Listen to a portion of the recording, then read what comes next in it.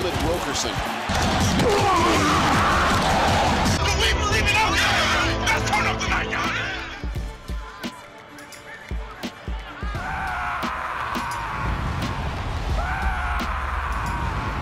What is up, everybody? You know what time it is. I am here at All G's React, and joined with me is my man Bruce over at Team Box Cutter, Bruce Lively. Y'all come check us out. And it's time for another head-to-head, man. We about to go ahead and jump into the two songs that were picked over here at All G's React. We have Royce the 5'9", Tabernacle. And Bruce, what did you guys have? We had Andre 3016, the solo version. Yeah, 16 ain't enough. All right, so we got two lyrical masters about to go head-to-head here. This is tough, and we don't even have a video. Oh man, we got, look, let me tell you something. This is gonna be hard, even with you guys not having a video. This is gonna be hard regardless. We talking about 3 stacks here. We talking about the lyrical master. Okay, This is gonna be hard, but we also know Royce the 5'9" is no slouch. He keeps his pen sharp and he keeps his lyrics layered. Yes, he does. Right? Yes, he does. It's gonna be so tough. No video. But no, I'll get to it when we get to Andre. We're doing Royce first. Don't forget, if when you hear this sound, that means a point has been added, and it lets you guys kind of understand what we're looking for. All right. All right, so we're gonna start off with Royce the 5'9"'s Tabernacle. This is the official music video. Let's do this. Let's do it.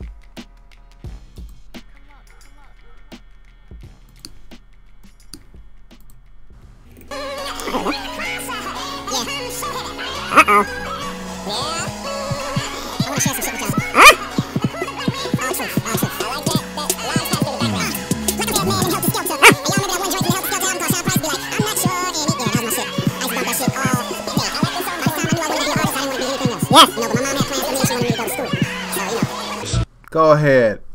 Go ahead. Oh man, first of all, quite a bit of syncopation in there. And the way that he's rhyming is a whole lot of not rhyming. More similes, right? There's more of consonants sounding alike. There's more of what do we call them here? More alliterations, right? The beginning of words that sound alike as well. So rather than actual rhymes, and when he does rhyme, he does it in halftime. We spoke about that on the last one. So I like that. It's real unique. It's already gained him quite a few points in that first verse. Difficulty, I'm gonna give another one too, because breath control was there. The music is dope for the fact of the sample, right? The live choir. Other than that, the beat is pretty normal and just keeps on going. So we'll see how musicality matches up. But yeah, that's me. That's that first verse so far, man. He's already looking good. It's getting tough. Yeah, yeah. We gotta give him credit. I like you said how you said no hook, more story. It's more of telling you a story instead of just putting the hook into the song. Okay, so he's bringing you the song, rapping the song, but instead of giving you a hook, he's gonna give you more of the story, because this is very important to him for you to understand all aspects of what he's rapping about. So again, creativity right there. Yes, that's not done a whole lot when it comes to music form. A real good variation on a song form. Yeah, I like it. Right. Yeah. All right. So you ready?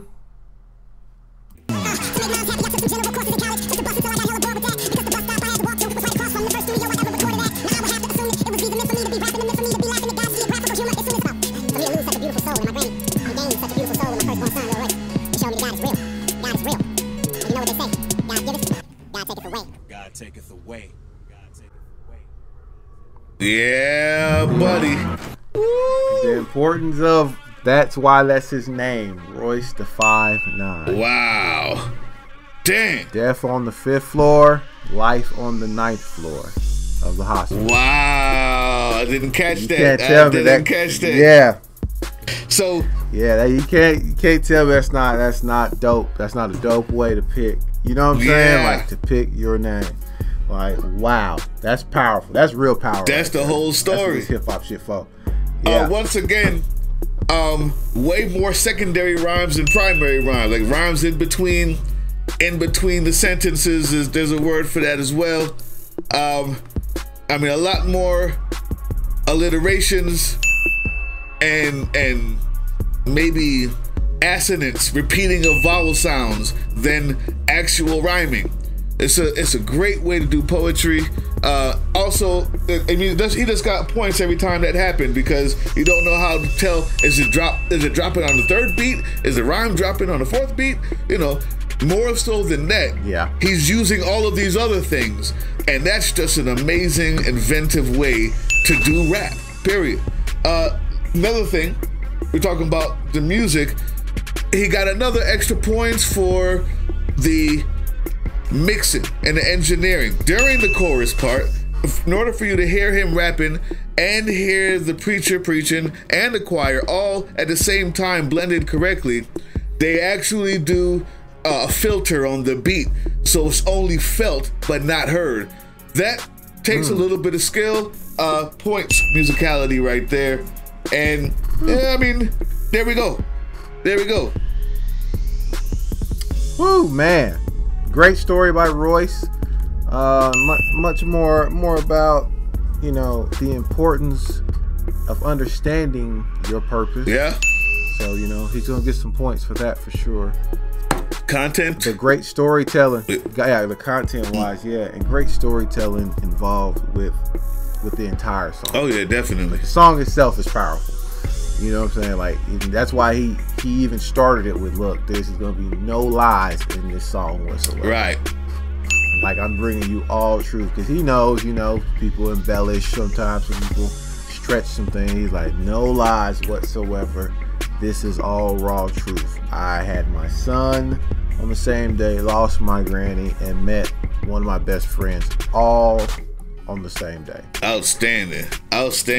And I mean, let's not forget that we usually, it's not going to be as fruitful content wise when someone's talking about themselves, but he does find clever ways to integrate the story into social consciousness, something that you can draw from it for yourself. So he does get a few points there as well. Of course, yes. That's what the whole point of understanding purpose is. Understanding his purpose. He's showing you with this story, like he even says it in the song, like, this is when I understood my purpose in this situation, what happened, which pushed me to understanding my purpose. Outstanding. My purpose in life. So it's great. All right, man. Whew, he got mad points and skill. All right, so listen, Andre's song is 16. So this is the backstory so you guys understand what's being judged here. This was originally on Rick Ross's joint. Now, he has a 16 bars on the Rick Ross song 16. But he himself took it upon himself to take that beat and do something else, an entire new song to that beat, and then put Ross on it. So he does get the points for the beat. He does get the musical points for this because it's not a feature. He actually chose the song and rapped on it. So just so you guys know, but there's no video. But yeah, he's getting points for musicality here. With that being said, go ahead. Here we go. We're gonna let you take this one. Alrighty.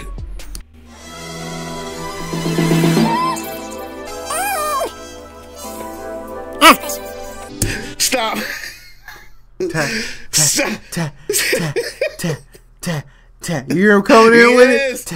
The live drums is playing down the hi-hat, tapping about what's about to happen. You hear the keys change. Check it out. What just happened with those keys, for those who aren't musically inclined or who don't know, he has some very serious key changes while the live sax is playing.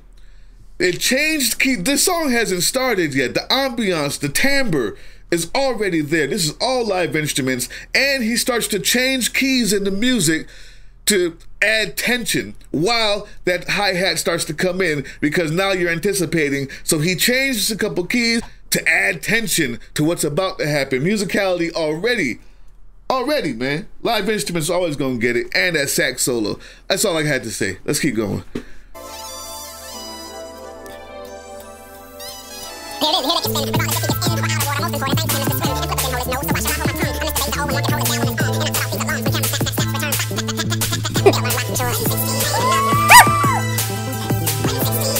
Please. Oh my God. Oh my God. People, no video. Allow me to explain everything that you heard right there. The amount of times he changed his rhyme, I'll let you speak to that. I'm going to tell you what the man just did over music. Number one, assonance. Assonance is the repetition of vowel sounds within a phrase or sentence. Okay? He uses that every single line. Every single line. Before we did before we done before we before we in between lines, he's using assonance. He's using alliteration, a similar and probably more recognized device which involves stringing together similar sounds at the beginning of words. Now, Royce used this, but not like this. Can we all agree? Oh man. Can we all agree that what we just heard, how many times he did that? I mean, we could read it. This is masterful. This is masterful. This is masterful. Real quick, just real quick. We're gonna keep on going. She's selling is a sin. This is right, this is all alliteration. The first words, she, selling, sin, soul, young men, selling, sin, if you don't offer new ways to win. All of that, you see what I'm saying? Yeah. Okay. Yeah. Dolphin gonna shake his telling. Yeah, man, yes. Oh man. Okay, so beyond that, be real quick, because we don't have a lot of time, guys. Onomatopoeia. This is when you use sounds that make words, like moo or meow for cat. Also, things like crash, boom, break. The dude said pop, pop, pop, pop, pop, pop. Made the pop, pop, pop onomatopoeia rhyme. Fourth thing, syncopation. Yeah, repeating the same rhythm over 2 or more measures so they don't land on the same place in every measure. It takes maybe 3 or 4 measures for it to go back around and make sense. Yes, he did that 5 times. Last thing, fluid time, artistic phrasing. So I stopped it here to tell all of you this. Like, all of these points are being added up, and we don't have enough time to talk about the winner video, so I'm doing it now. I'm telling you what the guy just did. When he starts out his words, it's not exactly on a beat. We've talked about this before. It's like me playing a drum beat and Nat King Cole singing that beat. His fluid time in between, just take the pop, pop, pop. There is no marking for that on a musical paper. You can't break it down. It's just how you feel it, as only humans can do that. Fluid time, artistic phrasing while doing all of this. If you don't think he's the GOAT, you tell me why. All right, we can continue. What you got to say, if anything, man? That's just that's no, just man. skill. You took it away. Skill and float, man. Come on, man. Like, I think every. Let me. Oh, I'm gonna kick it back just a little bit. Move away from, just a little bit, cause I want to start it. The show.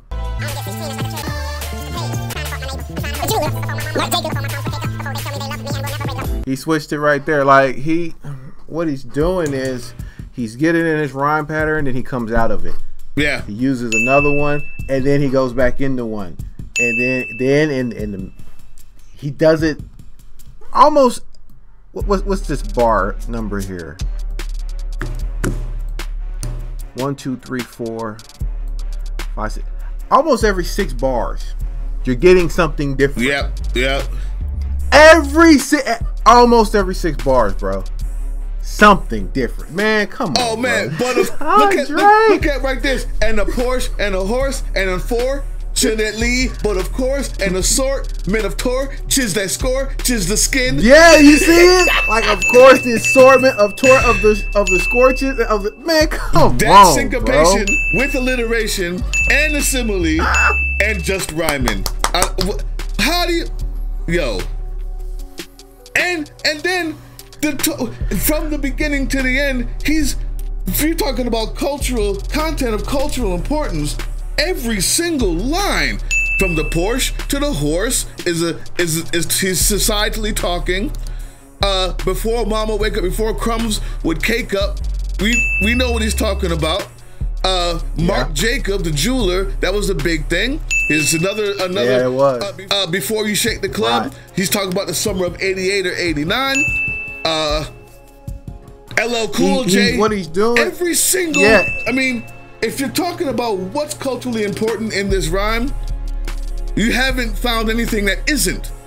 Every single line is culturally important to somebody somewhere in hip hop. Much like Royce, like how Royce was telling you this story, right? He's setting the time period to let you know, like, what he's thinking about with this song right here. Yeah. That's why you start with, I'm drawing LL Cool J's album covers in Crayola. Oh. Okay, you see what I'm saying? Yeah. Then he comes back into on construction paper, so he's letting you know right there, this is youth time. And then as he continues to rap, before Mama wake up, Mark and Jacob, like, he's letting you know, like, he's taking you through this time before the girls wore all the makeup. You know what I'm saying? Like, he is letting you know this is a song traveling through his mind, which is through the time. He is explaining all these things to you, and he's letting you know, like, all this stuff, like you said, the jeweler, important. Back when we used to have more natural girls in videos versus a lot more makeup now, important. All these different things are important. Oh my God. He's killing this. Tutors. Then he has this verse talking about God let loose Lucifer on us, that noose that won't loosen up. You know what I'm saying? Like, he's but saying, loosen like, why up would to juice God us up. Yeah, like the devil get us juiced up, Yeah. man. Come. Let's get back to where we were. Every single one. Like, I don't know if I have enough space for the content and the skill. Every time I look at something else that you're touching, I'm like, oh, I didn't catch that, and I have to put down another point. It's ridiculous, man. Okay, all right, I'm sorry. Right here, let's get back.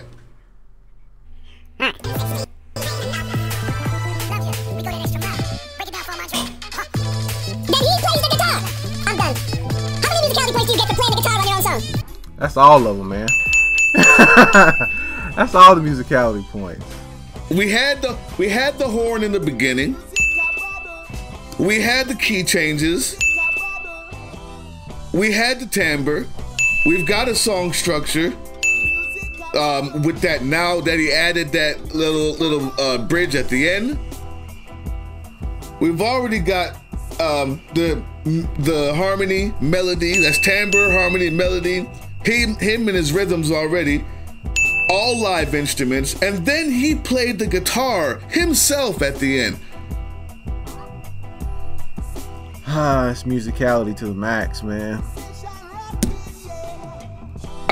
That is musicality to the max. He gets influence points because not only is that song a popular one of the most popular at the time by Rick Ross, then he took it for himself and made more of a ruckus with it on his own than the actual person that he took it from. That's gotta be influence. He got more views on his solo of that than the actual Rick Ross song. That's gotta be influence. Everything he talked about is influential, not to mention he's Andre, that we'll add that to the influence.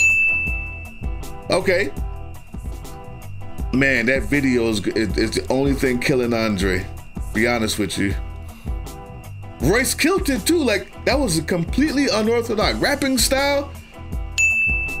That's his rapping style. That's his rapping style. He even says it in the song. I made a name off of my rapping style. Just letting it be known in that very video. Like this is what I do. I don't know, man.